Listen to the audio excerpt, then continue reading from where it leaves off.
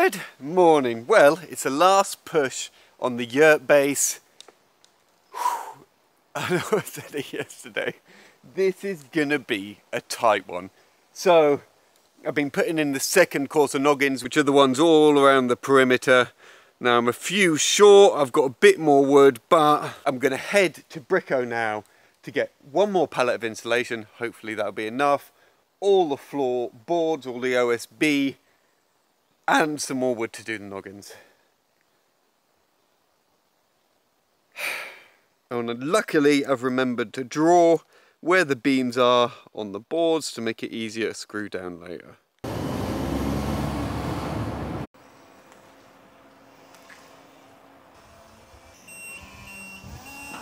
Bon, merci. Ok, prochaine semaine peut-être. Ça marche. À plus. Ouais.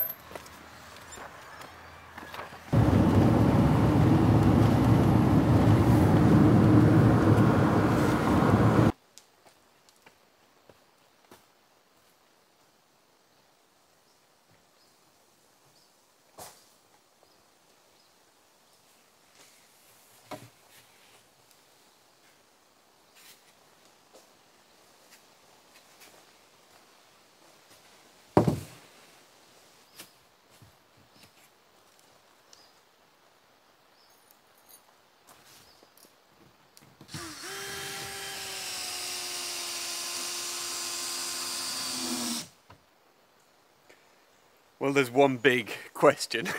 Is there going to be enough insulation to finish it? If there's not, that is pretty much a disaster. And it's not because I didn't plan. This is all they had, and it's slightly more than I need. It looks close already, I'm not going to lie.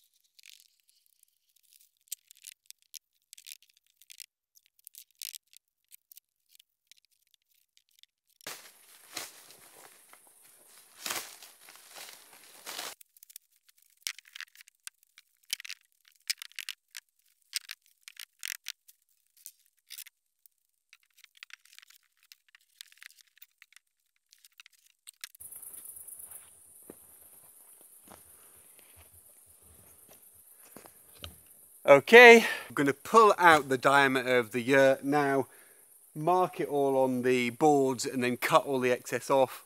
Hopefully with the bits I cut off, we'll fill in all just the little tiny bits that are around the side. I've got 2 more boards left, so it's like, I think we'll make it, but bare minimal wastage on this. Okay.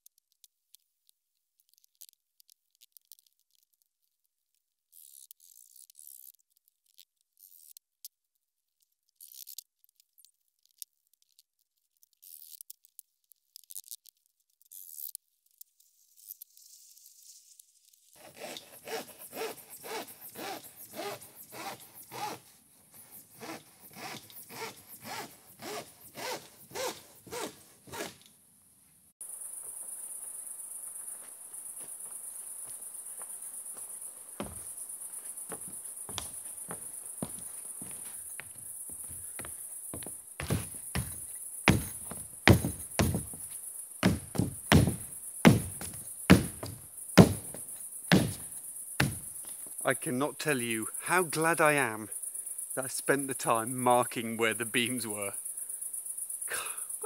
What's happened to me? Thinking ahead with stuff. So, it's late, but we've still got these boards to lay.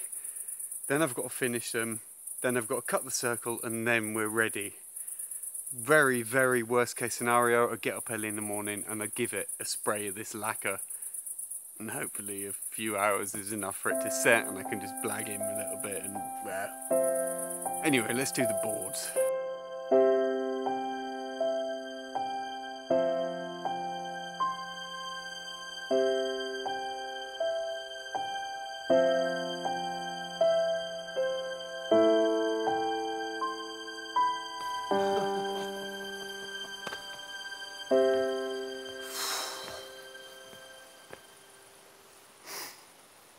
This floor is friggin' big. So that's all the boards down, all the insulation down, it's all screwed down. Now I'm gonna have to wait till the morning to do the cut because it's probably not fair to be cutting at like 2 in the morning and making a racket. But what I can do is the finish. Now the finish is basically I'm gonna get a blowtorch and just burn it all. Now some of you may have seen me do that in the studio. Turns out super cool, looks like kind of tortoise shell kind of finish, really, really cool, unique, super cheap as well. It means I don't have to then put another floor on top of this. Yeah. So let's burn some stuff before we go to bed.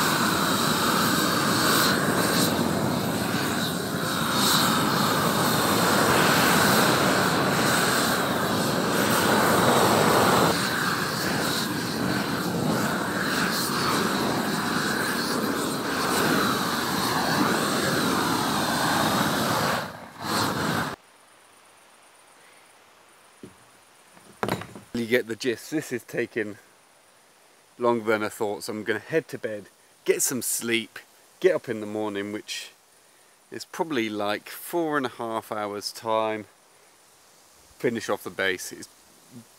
The varnish is going to be a bit sticky when he arrives, for definite, but hopefully I've got a better time like when he's unloading the yurt. Anyway, just in the morning, bed. Good. Let's just get on with it.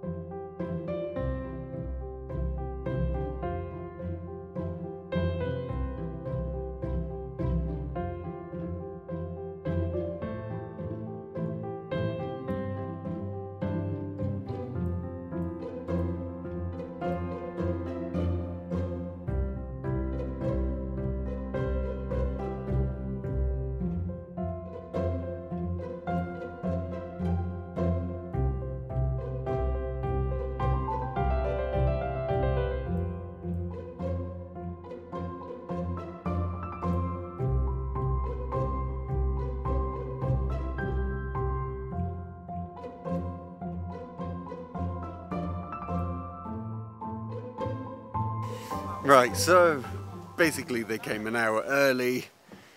The floor wasn't finished, obviously. So I haven't varnished it, I haven't finished burning it, but you know what? I worked that out after. It's going up at like a rapid pace. They've been here like an hour and a half, unpacked, and like nearly all the outside frames up. Mental.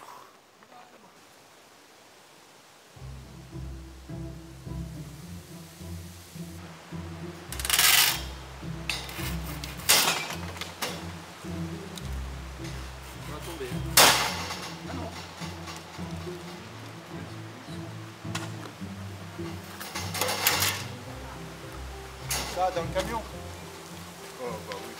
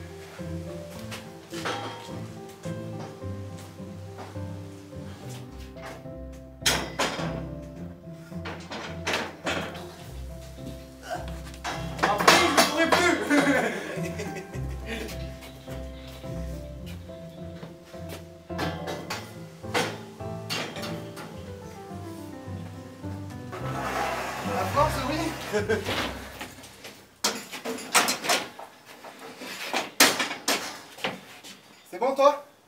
Oui. Non.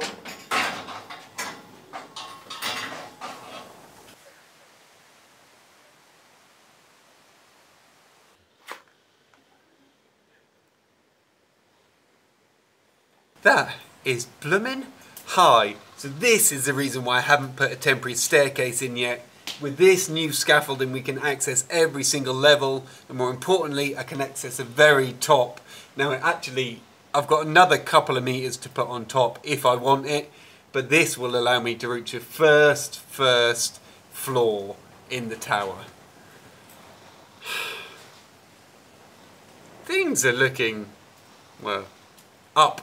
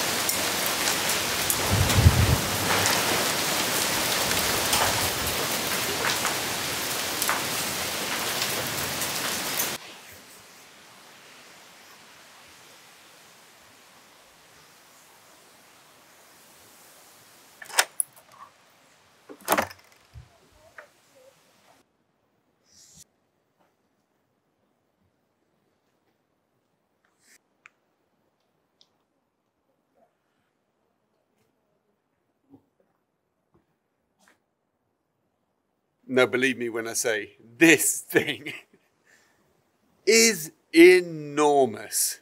The guys, I can't believe they put it up so quick. Look, I'll give you a proper tour and everything tomorrow. I just need some sleep. And I'll see you all tomorrow.